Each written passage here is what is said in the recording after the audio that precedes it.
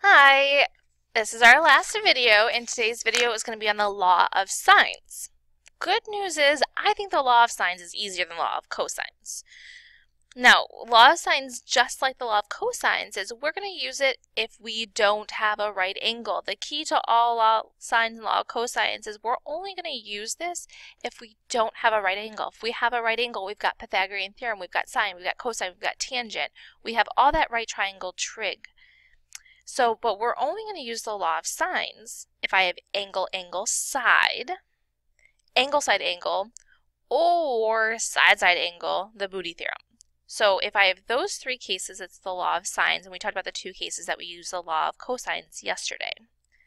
So the law of sines is all about proportions, which we did a lot of in our similarity unit. So law of sines, so we're going to use sine, obviously. Now it's the sine of angle A over side A, the sine of angle B over side B, and the sine of angle C over side C. Remember, we said proportions and setting up all these ratios for similarity is all about a pattern. So notice the pattern is the sine of the angle over the side of the angle, the sine of B over the side of B, sine of C over the side of C. So the angles are going on top, the sides are going on the bottom. You're just going to follow that pattern every single time. All right, so we have only one example again today. So we want to solve our triangle, and we discussed yesterday that if it says to solve the triangle, that means we're solving for all 6 pieces. You will always be given 3 of the 6, so you're going to be solving for the missing 3. We draw a generic triangle.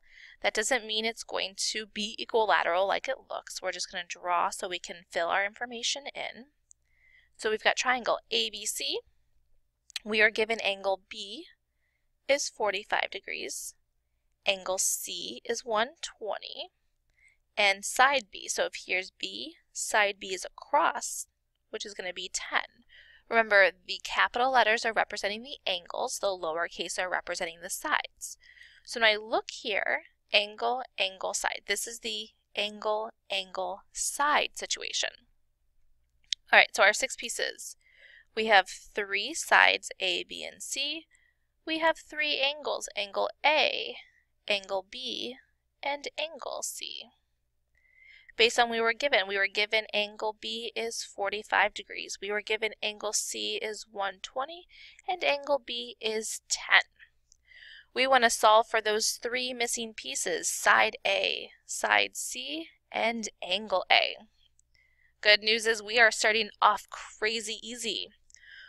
When I look at this setup, I have 2 of my 3 angles. So to solve for my missing angle A, we know all 3 angles have to add up to 180. So 180 minus 45 minus 120, I subtract those, and I get that my missing angle is 15 degrees. Can't get any easier than that. So our first missing piece of information, angle A is 15 degrees.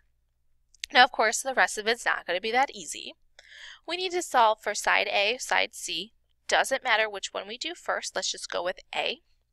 So if I'm solving for side A, that means I have to use my ratio involving A. So sine of angle A over side A. Now I have to decide what other piece am I going to use. When you're looking at the given information, you need to have all of one. So I need the side and the angle of A, or the side and angle of B, or the side and angle of C. You need to have one complete ratio. And remember, ratio is just your fraction, so you need to have all of this, or all of that. You need to have one complete ratio in order to solve. In this case, I was given both the angle and the side of angle B. So that's what I'm going to use to solve. So we have the sine of angle A, so the sine of 15 degrees is over that unknown side A. The sine of angle B, well, angle B is 45 over side B, which is 10. We have a proportion here, 2 ratios set equal, so to solve we are going to cross multiply. So this becomes 10 times the sine of 15 degrees is equal to A times the sine of 45 degrees. Remember, we want to solve for a. This is a times sign. So to get a by itself, I want to move that sign of 45. So the opposite operation is going to be division. That leaves us with a is equal to 10 times the sine of 15 divided by the sine of 45. We need to have our calculators out. We want to make sure that we can enter this in. Move this over.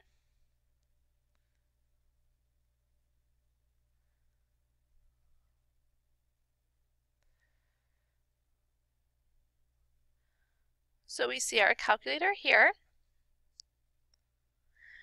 We want to enter in this information here. So I have 10 times the sine of 15. Really important. 1, our calculator should already be in degree mode. 2, you need to close out that 15. I'm taking sine of just that angle 15. You have to close out those parentheses. If not, everything's going to be wrong.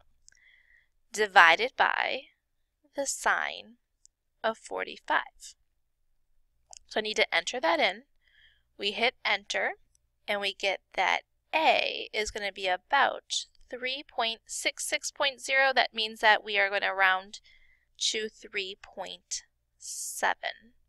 We're going to go ahead and fill that in.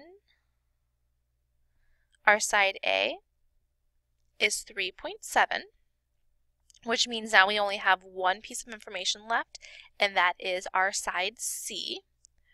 When we go to write this out, I'm still going to use sine of B over side B because that was the ratio I was given. Always use given values if possible, because if you had made a mistake in A, you would just be magnifying that mistake in C. So always use the numbers given when at all possible. So now I want to solve for that missing side C, so I'm going to use the sine of C over the side of C. So angle B is 45, side B is 10, angle C is 120, and side C is our unknown. That's what we're solving for. We cross multiply. C times the sine of 45 degrees is equal to 10 times the sine of 120 degrees. I want to get C by itself. Right now it's C times sine of 45. So to move it, the opposite of multiplication is division. So we're dividing. So C is equal to 10 times the sine of 120 all over the sine of 45. So again, we're going to go back to our calculator. We need to enter this information in here. So we have 10 times the sine of 120. Make sure you close those parentheses out. Very, very, very, very important because we're taking the sine of 120 and then we're dividing that by the sine of 45. Oops, what did we do? Oh, we don't have the sine on the bottom. So hit sine of 45. So double check, 10 times the sine of 120 divided by the sine of 45. Rounding to the nearest tenth, we see here we got 12.24. So that 2, the 4 means that it's going to stay as 12.2. Which is going to finish out our triangle for us. That last missing side is going to be 12.2. Alright, that is it for the law of sines. Hopefully you found that to be slightly easier than your law of cosines. It's all about those proportions, making sure that you're following those patterns. And that is it for this video.